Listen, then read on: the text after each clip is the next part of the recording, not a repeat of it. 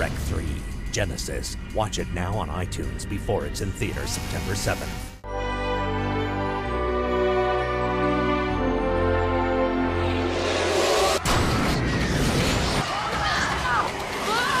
From the very beginning, I had this image of a bride with a chainsaw, which I thought it was awesome and it was sexy and brilliant. And once we had that image, once it was inside my head, I couldn't take it off. I had to shoot the film.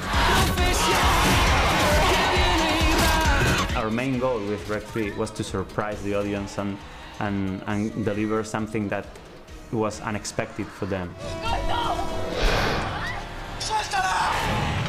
And that's why we decided to change the tone of the film and shifting it more into a horror, love, comedy with elements of dark humor, but a very romantic story.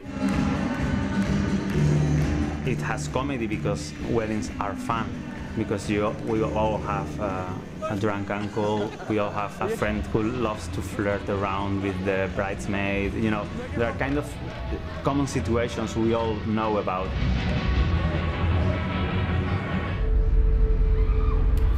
In Rec 3 we decided to break with the found footage, POV, handheld camera style. We wanted to take the franchise to a different level. When we began to talk about Rec 3 for us, we always had in mind Army of Darkness and Big Trouble in Little China, that are two films that as a teenager really made a huge impression on me. Going to the theater to see a John Carpenter film and find out, oh, this doesn't look like a John Carpenter's film, you know, and really enjoying the ride and having fun with the film. And that was something we really want to happen when people goes to a theater or is at home watching Rec 3.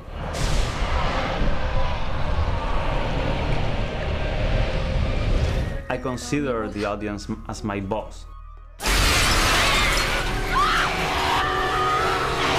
I work for them, and what I want is people leaving the theater and having had a great time.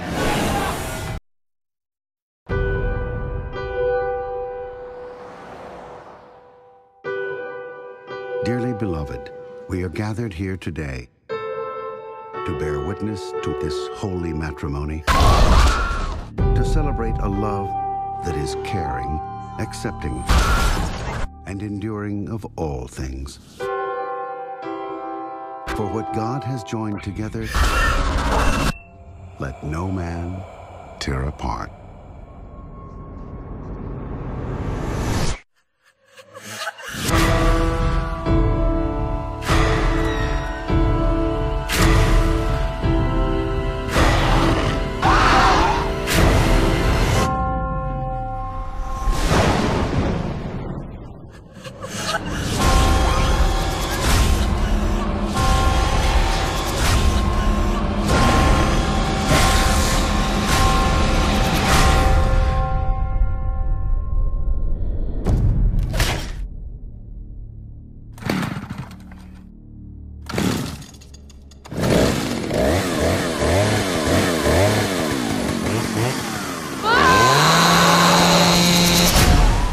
Rec 3 Genesis.